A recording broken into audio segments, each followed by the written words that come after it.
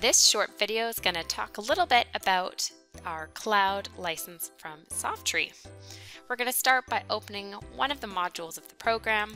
In this case, we're going to open RoadEng 10's terrain module. When the software opens, you will notice that you have a license manager displayed. Here, we're going to select cloud-based. So that's the type of license that this video will address. You're going to paste in the code that has been provided to you, and you're going to press activate. You are required to have access to the internet in order to be able to activate your license. So we'll press activate.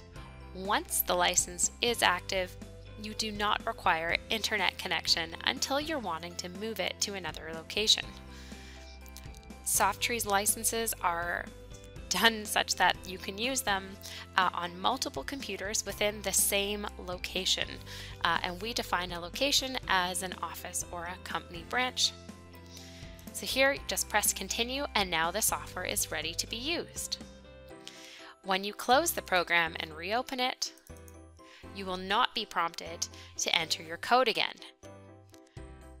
There are some settings that you can implement in order to make sharing a license a little bit easier.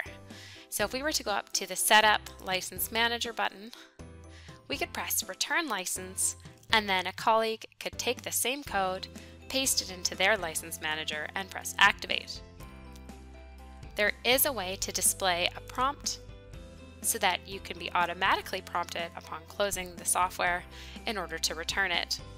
We access that prompt by going to the Setup, Module Setup, and here we're going to press the General tab. At the bottom, just check the box next to Display License Manager on Exit, press OK, and now when you close the software, you're going to get prompted to return your license. Press Return Your License if you want, and then simply close the License Manager.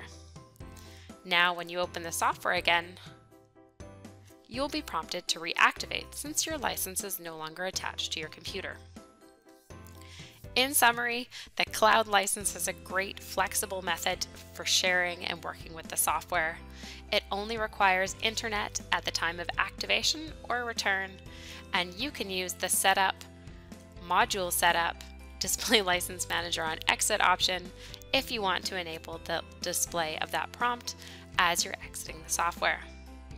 If you have any other questions about licensing, please contact us at support.team@softtree.com.